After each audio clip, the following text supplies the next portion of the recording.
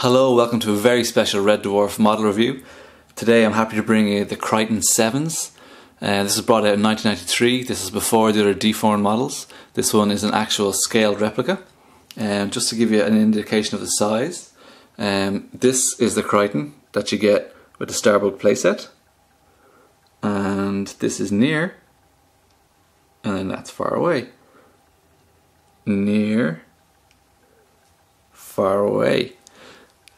So there he is, standing beside him. The Sevans model is a foot long, that's 30 centimeters in height, and it's saying a scaled replica. Very well done. The detail in this is brilliant. Usually I show you the assembling, but I got it assembled and painted from eBay. They can sometimes go for up to £100 sterling, but I'm glad to say I got this at less than half the price there. So I'll just take you on a tour of the model now and then show you the assembling parts later on. As you can see, fantastically done. Great features around the mouth and the eyes and the ears, just like Kryten is in the show. Continues around, you can see all the different angles in his head.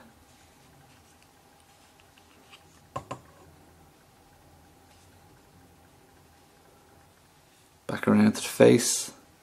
Fantastic detail in here. So if we continue on down, you can see the neck rings there, the shoulder pads, great detail in there. And go down the suit, the abdominal disc, the arms are there, all the different patches, got the groinal belt.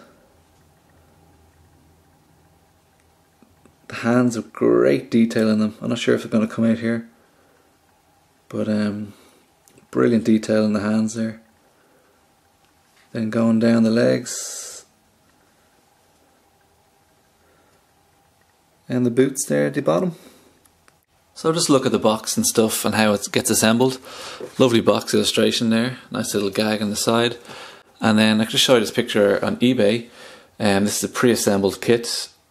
You can see the torso, the legs, the arms. There's a few more bits and pieces to put together on this scale replica than there is on the deformed one Sevans brought out. You can see two things to note here.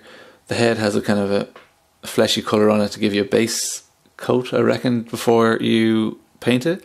And then if you look down at the kind of abdominal, or the belt there around the groin, there's a hole in one of those rectangle things, and that is to put a groinal attachment. I don't have that here, but you can have Kryten's groinal attachment coming out and you can hold it, or you can swing it over his shoulder.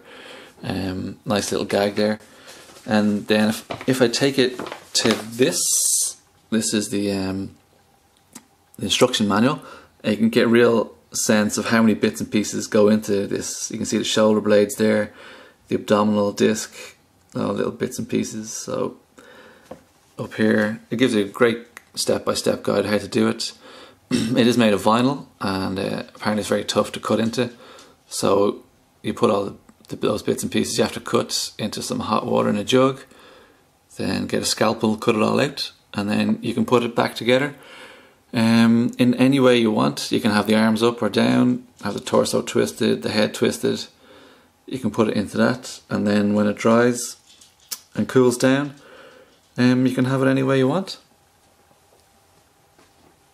So that concludes today's Red Dwarf model review on what's probably turned into be my favourite Red Dwarf model.